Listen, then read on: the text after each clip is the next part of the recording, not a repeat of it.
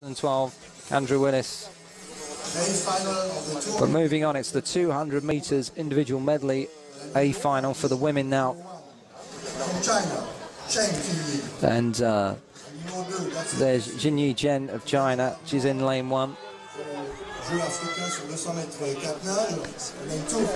And Catherine Meeklim of the Republic of South Africa in 2. She made 2:13.33 in her home country in April. Ida Sandin of Sweden is in 3rd, or lane 3 should I say. She currently resides the wrong end of the top 100 in this, but she was the 3rd fastest in the heats. Lara Grandjean of France in 4, and Erika Seltenreich-Hodgson in 5 of Canada. And Yu Zihe of China, she's in lane 6. She made 2:13.85 on home turf in April. Joanna Maranhão of Brazil is in lane 7. And finally, Wenqing Zhang of China in lane 8.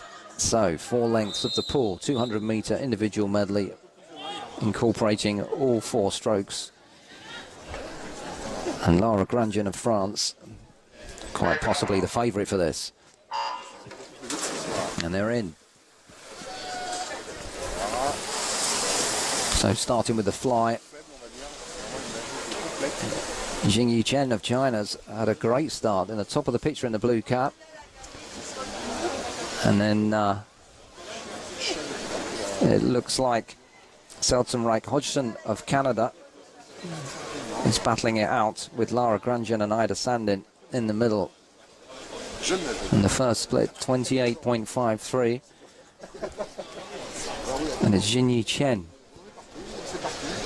who has the lead over Catherine Meeklim of the Republic of South Africa in 2. While on the near side in your picture in the dark cap, it is Joanna Maranhão of Brazil who's having a good run on the backstroke. But still, it's Jinyi Chen of China,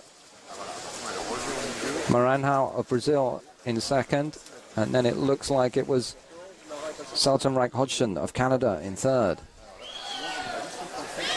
Into the breaststroke element.